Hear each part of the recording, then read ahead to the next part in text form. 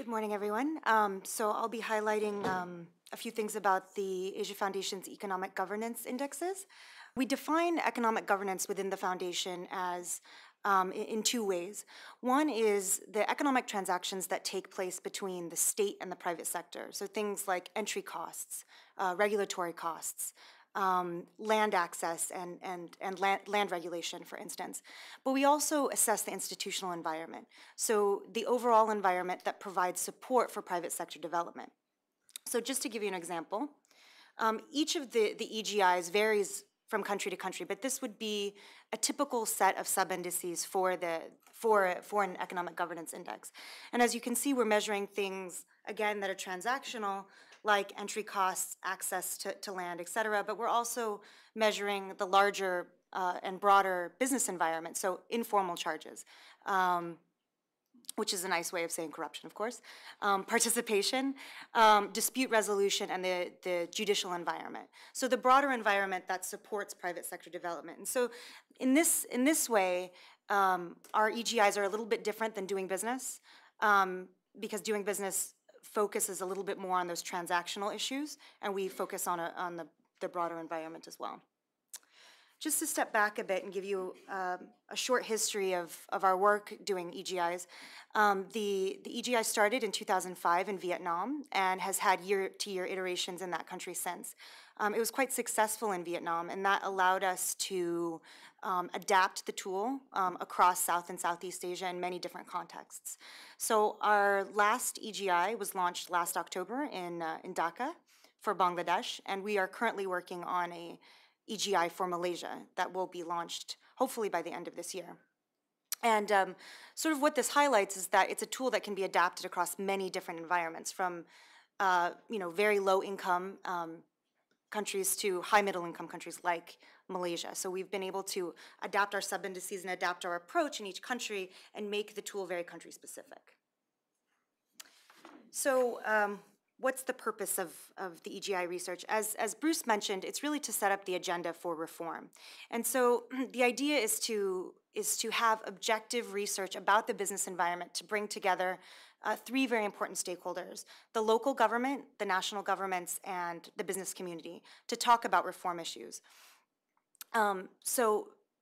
We see it as a rallying point around which these different stakeholders can come together and begin discussing reform issues.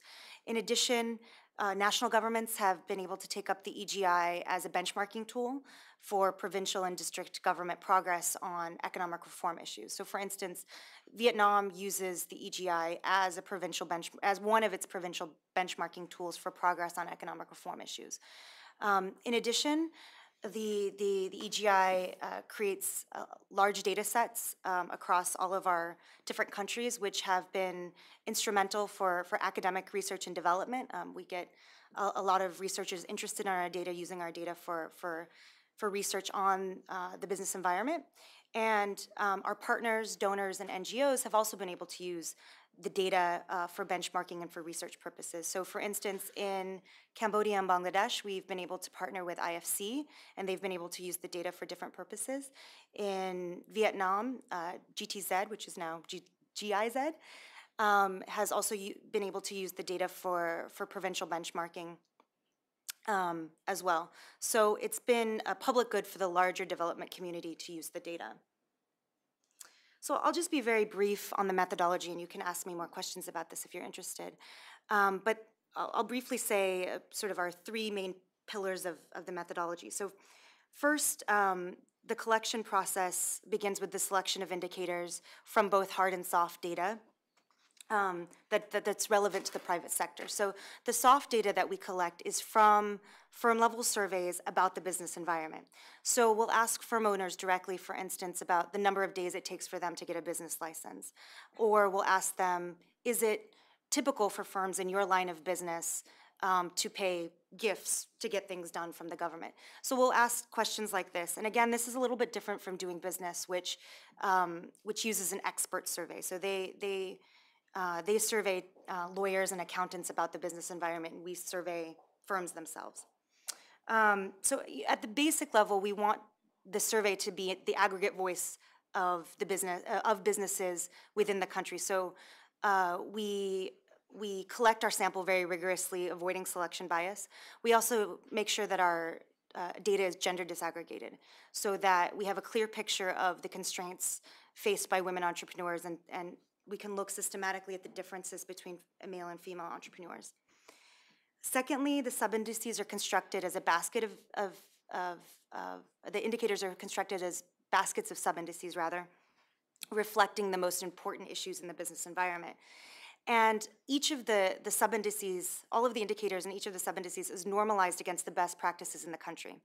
So for instance, if in the best province in the country it takes 5 days to get a business license, all other provinces are ranked against the standard of five days, rather than an outside standard such as 1 day or 2 hours or whatever, so that it's demonstrable that and attainable for any province in that particular country to attain the best score in the country. And lastly, for most of the EGIs, we end up weighting the sub-indices according to the most important issues in the country. So for instance, if transparency is the most important constraint for the business environment, that sub-index will be weighted more in the overall composite index. I can talk again a little bit more about how we do the weighting, but it's generally through regression analysis that we determine what the weights are for each of the sub-indices. Some officials and politicians have actually used the EGI as a tool to introduce new initiatives. So for instance, in Bangladesh last year, the Commerce Minister, at the launch of the EGI, outlined a series of reforms based on the findings from the EGI around transparency and access to information. He also was very displeased to find that that women's entrepreneurship was very low in Bangladesh, and he outlined an initiative to encourage women's entrepreneurship in Bangladesh. So it's been a tool that has been helpful for officials as well in terms of getting out the message of the initiatives that they want to take. And I'll just say a few words about the EGI and private sector development before I end. So one of the things that we're really interested is, does governance actually matter in terms of business growth and development? So we've done some extended analysis using the results of the EGI as a measure of good governance against a few different measures. And one of these measures is the likelihood that an entrepreneur will expand her business. So we asked the entrepreneurs, would you be likely to expand your business over the next 2 years? And we got the answers to that in the survey. And we did some regression analysis controlling for firm and provincial level factors. And what we found in Cambodia, for instance, is that a 10-point increase in the EGI score results in a nearly 10-point increase in the likelihood that an entrepreneur would expand her business over the next 2 years. And the same analysis for Bangladesh shows a 6% increase. And so while correlation does not imply causality, and that's not what we're saying here, this is evidence that there is a link between good governance and the effect it has on entrepreneurs in the business environment and how they view the business environment. So it's very important for us to establish that link. So with that, I'll end, and I will introduce my colleague, Véronique Salzé-Lezac. So I'm going to give you a brief overview of the Asia Foundation's approach to public-private dialogues. And the objective is actually to improve economic governance at the subnational level.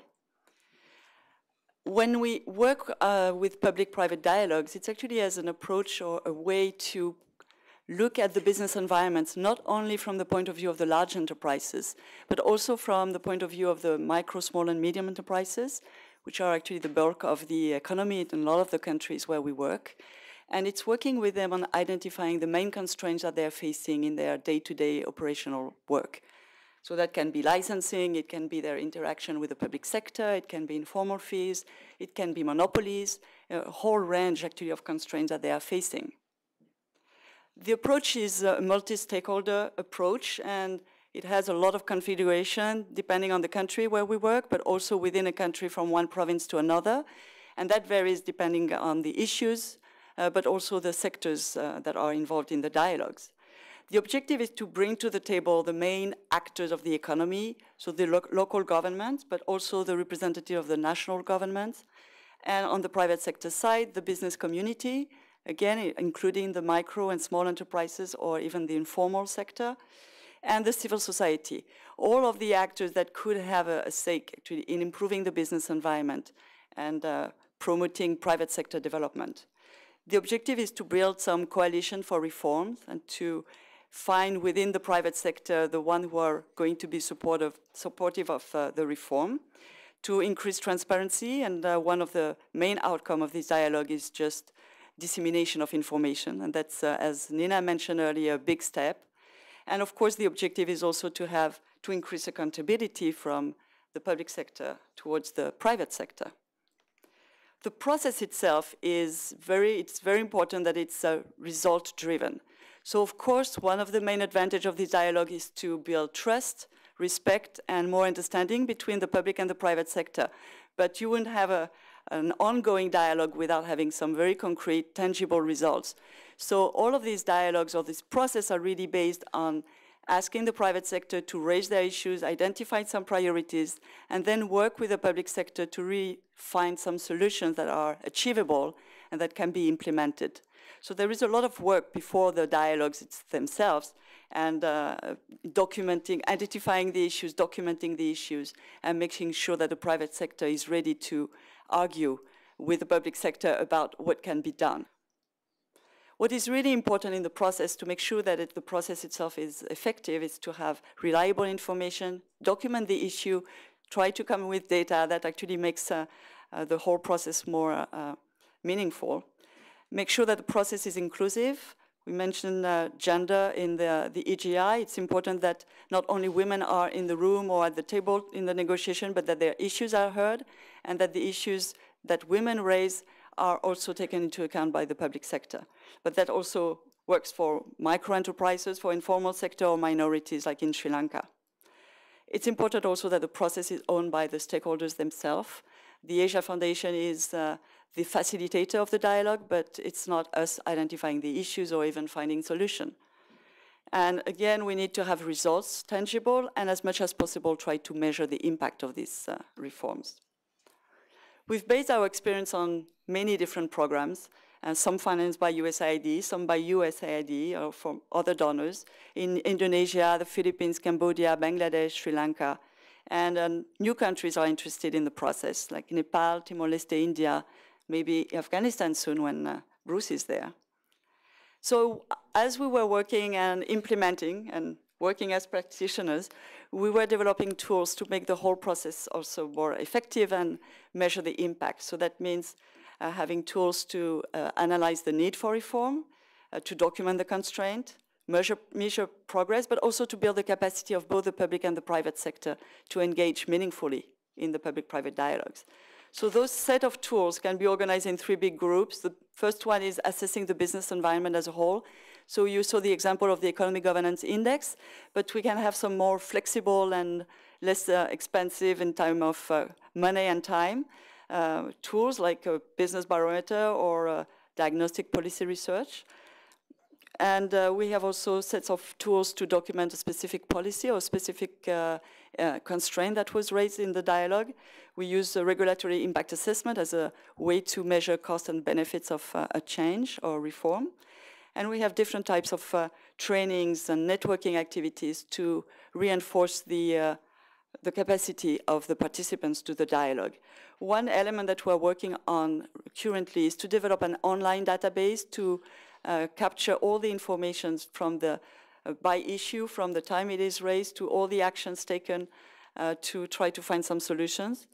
Indicators also to measure the impact of the change in the policy, but also over time being able to have some quantitative information about at which level was it solved, was it at the local level or the national level, who were the main actors in solving the problem. So all of these tools are helping the public-private dialogue and trying to make them more powerful.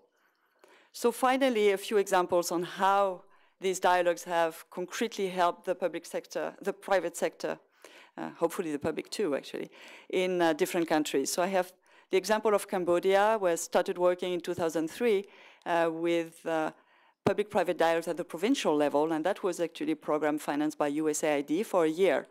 But in 1 year, we achieved some really meaningful progress. In 3 provinces where we worked, actually, the environment tax, that was a tax that nobody really knew what it was about and what it was for, was removed by the local government, first reduced to 50% and then removed.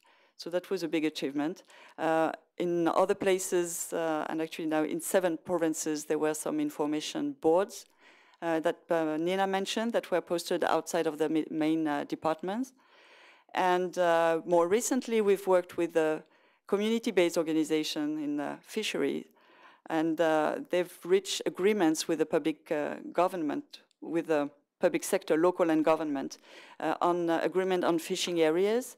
And that was actually a problem that had been dragging on for years, and it was a problem of dispute between commercial fisheries and community fisheries. In Sri Lanka, there have been some concrete partnerships in, for example, in solid waste disposal between the public and the private sector. But we have there worked a lot on streamlining regulations, taxes, licenses, publishing some business-friendly documents so that they will know exactly what was the process to obtain a license, or how to pay the taxes and how it was calculated. In Bangladesh, there is the example of the trade license that was raised in the district of Sylhet, where actually the private sector were complaining about the fact that they needed trade licenses for almost each one of the products that they trade, and that could take weeks actually to obtain. And the mayor at the dialogue itself committed to streamline the process and reduced the time to 1 day. And I've been there since, and it's actually 1 day. We've interviewed a few business people. And that has actually resulted in an increase of the issuance of licenses of 70 to 80%. So that's also beneficial for the public sector. That's so the revenue from the city corporation, from the municipality increase. Another really interesting outcome of this dialogue in Sri Lanka in Bangladesh has been the creation of women business fora. Women participated in the public-private dialogue, but they realized that they wanted to maybe prepare the dialogue by discussing among themselves first, and they felt comfortable actually discussing their issues among businesswomen before coming to the dialogue, and they decided to create some business association of women. And one of the outcomes of this business association is that they started negotiating with the commercial banks about easier access or facilitated access to credit. So they still need to show that their business plan is creditworthy, but at least the documents that are required by the commercial bank are easier for women to obtain than before. So those are some concrete examples of public-private dialogues, and there will be more in the book. Now, just to wrap it up, so what we've been working toward is a conservative, adaptive methodology. We're constructing it as we go along and learning in the process. And we work particularly with local governments because in many cases, we can leverage whatever is achieved at the local level into national level impact. At that point, there's nothing to beat a governor accompanied by his council and local reform champions being able to speak on their own issues at the national level without any apparent assistance from any other external agency. So the elements of this approach, if we may just outline it, focus and sustain attention over time, backed up by thorough analysis and attention to timing. Quite often the reform happens when an election happens or somebody dies. You got to be on time, and you got to be there at the right time at the right place. There's a big speech, there's a big visit to some event, and the president needs to announce something.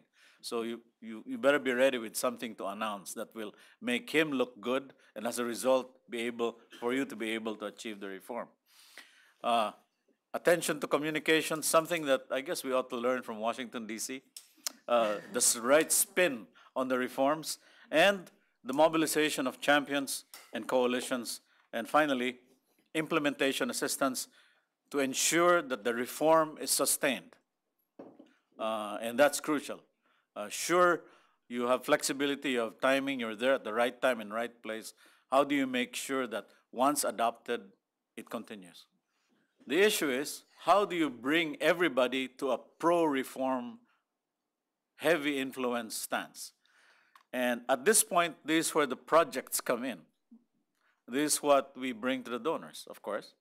The activities and the outputs, the analytics, the dialogues, the customized presentations, the statements, letters, policy instruments. Quite often, this is what you see in a log frame that's called the outputs. And, but underlying all that is an understanding of the political economy of the situation. And once you're effective with all of these activities, you're able to achieve reform. So it all goes together. So in dynamics, we're looking for development entrepreneurs. These are the heroes of the context.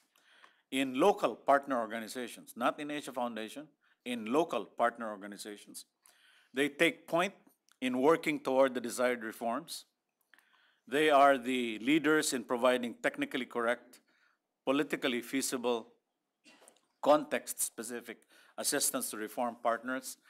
Quite often, it's nice to be able to be in a position to write the speech of whoever needs to make the speech. Sometimes we refuse to do that as technical assistants, but actually, writing speech is a very important thing. And if you can get into a position to write the minutes of meetings, even better.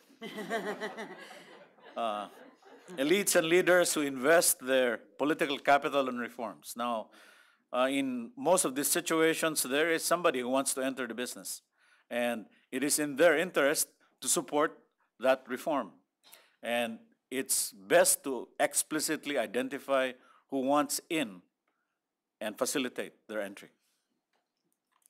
Reform partners able to quickly adapt to emerging opportunities.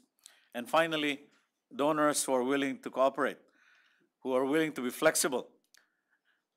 Now, the Asia Foundation likes cooperative agreements and grants. We have a great difficulty with contracts, but we often attempt to try to come to a discussion whereby there's an understanding of what needs to be done. And so the situation is you've got the end points of the reform, beginning and end, and you try to agree on what you achieve in between. And be flexible about what's achieved in between, but have the beginning and the end fixed. So a project structure that we're looking for in a lot of these situations is that we have donors who provide grants to the foundation. The foundation helps with project design and management. That management surrounds a development entrepreneur. The development entrepreneur is the keystone of a reform coalition. And that reform coalition are partners in government, civil society, private sector who make the reform happen. Donors, Asia Foundation, and local organization working together in a flexible arrangement to get things done. Thank you.